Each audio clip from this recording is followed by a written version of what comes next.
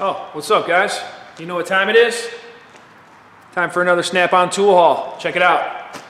Shut up and sit down.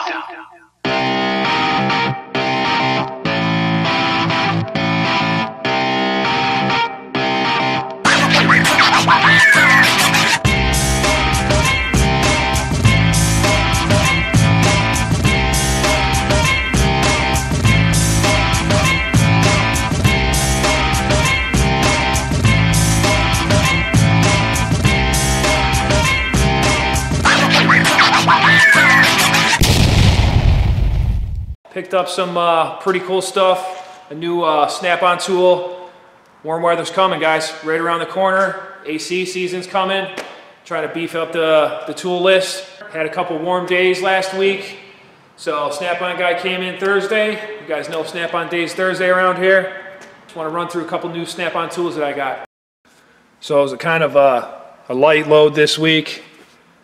You know, I've been grabbing up probably more tools than I should have these last couple of weeks because of that dream drive, but you know, it's kind of time to slow down, kick it back a little bit, and just you know, go on to the normal buying and all that stuff. Something new comes out, you know, something fancy, something I need to replace something with, something I want to do on a giveaway. You know, we'll cut back on buying tools, at least for me.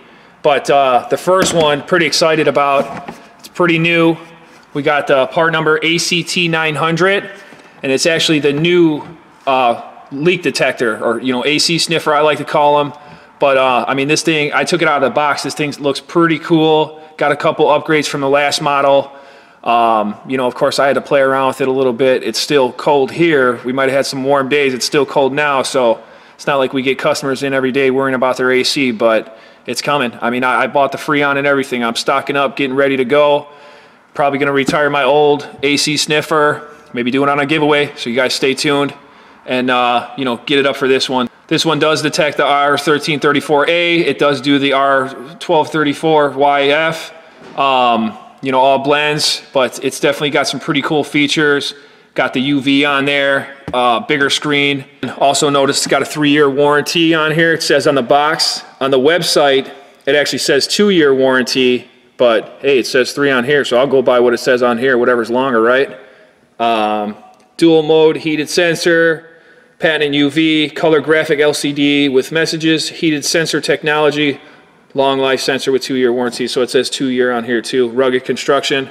But let's crack this bad boy open and see what's in the box. I know it comes with batteries. It had 4 AA batteries I actually installed in there already. Got the pamphlet. Wow, this book's actually pretty big.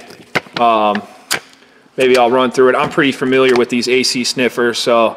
But you know, a lot of light, boring reading. Maybe if I'm bored one day, I'll read it. Yeah, right. But it comes with some industrial Energizer batteries. That's nice to see. You know, they don't mess around. These are, I think, lithium. What kind of batteries are these? Alkaline batteries. That's the word I was looking for. So 4 Energizers come in there. Probably some dye. I think I saw in here that was dye. Yeah, dye that. You know, I'll probably never use. Anything else in there? Nothing else in here. That's pretty much it. You got the foam padding in it, little honeycomb foam padding up top, and then here's the unit itself. It's actually pretty big. I mean, that's a pretty big unit. I think this. That's what she said. This is about 17 long on here, as far as you know, the unit to the tip of the probe. It's got. I think this is rubberized now. It looks like it's got a slim line sniffer at the end here. You obviously have to calibrate these things. But here, let's turn it on. I think it's got a warm-up time. We'll do a tools in action on this thing, guys, when it starts to warm up. Let's power it up. ACT900 Snap-on. We'll fly through this. Let's fast forward through this, guys.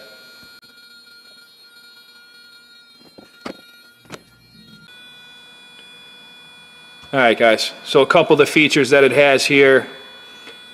You got the audible beep on and off. It's got a search mode. It's on high there.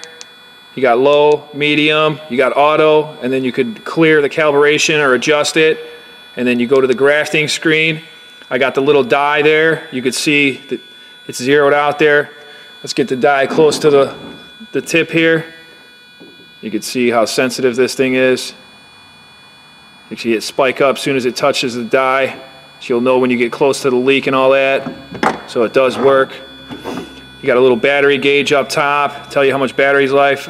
I don't know, with 4 AA batteries or whatever, I can't see this thing being on for very long with a heater, a motor, lights on it and all that stuff. Probably be switching out batteries like crazy the more you use this. But it's got a nice rubberized handle on it. It's obviously that snap-on hard plastic. You know it's build quality. I mean, I like it. Serial number, there's a little speaker on the back for the audible beep. And then just the screws in the bottom part. This thing will stand up on its own. It doesn't have any magnetic base or anything like that, but you know, it does stand up. Nice color, full color screen.